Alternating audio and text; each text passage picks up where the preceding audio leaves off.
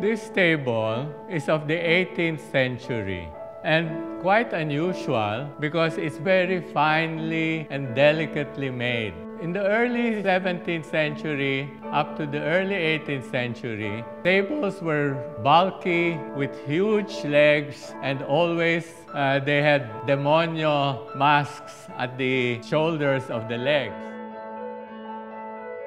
They became finer, the legs became thinner, narrower, and eventually, as in this case, demon mask disappeared and was replaced by floral or foliate designs. Originally, this table would have been painted in polychrome, usually in blue or red with gold leaf. All furniture before were always painted. We never had varnished furniture. Later on, when the colors were gone, people just painted them chocolate brown. So that became an idea, so that eventually everybody started stripping the polychrome from the furniture, waxing them as you see them now.